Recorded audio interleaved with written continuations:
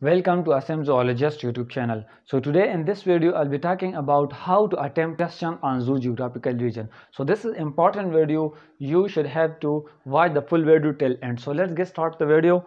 First of all, I'm just guiding about you how to attempt. After that I will explain and I will discuss with you these remaining 6 region. Okay, so today in this video I'll just give you a short guidance about zoogeographical region, how to attempt questions. I'll just give you headings that if you should include these headings in your question, so it will be better. Okay, so let's get start the video.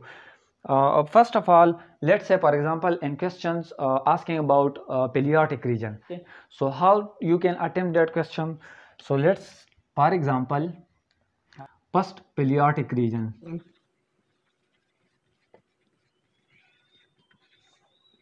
In paleotic region, first of all, you have to discuss about direction of a particular region. So direction, how you can draw it? This is east side, west, north and south. So if this is paleotic region, so you should have to find the direction of that particular region. The second one is map. You have to draw the map of particular region. Let's say this is paleotic region. This is just for example. Okay, it's not actually like that. This is paleotic region.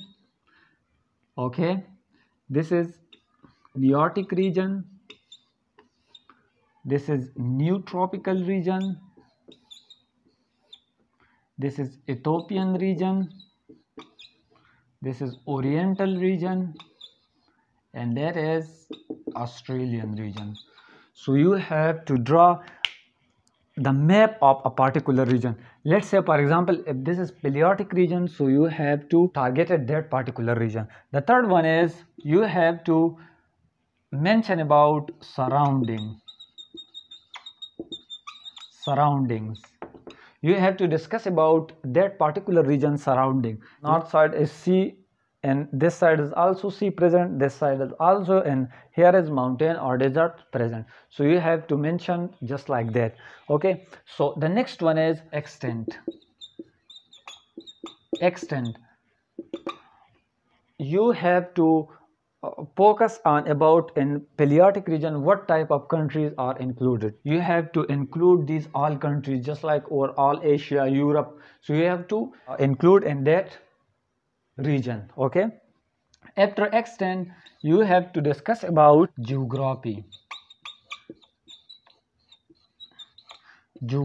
of that particular region. If this is plain, desert or mountain, so you have to mention about here. Okay, after geography you have to discuss about climatic condition.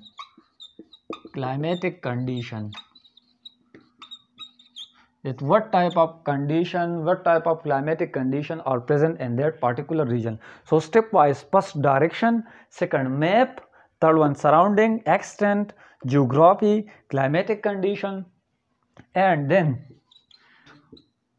plural feature. This is not important, but if you want, so you can include it. Okay, the next one is plural feature. After that, panel feature.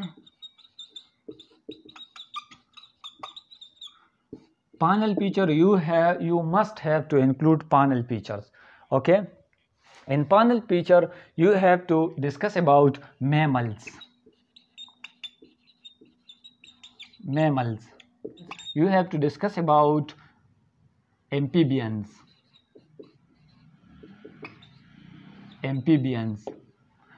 You have to mention about that this is cosmopolitan, this is endemic, and all about amphibians of that particular region. After amphibian you have to talk about reptiles, and then birds, and then fishes. So this is panel feature of that particular region. So you have to discuss just like that. Okay, you have to discuss about the affinities. What is affinities?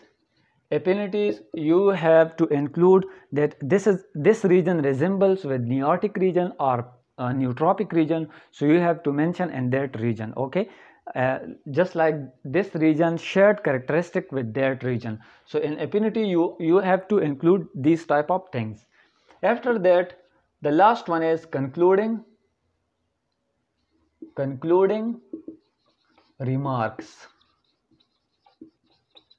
Concluding remarks.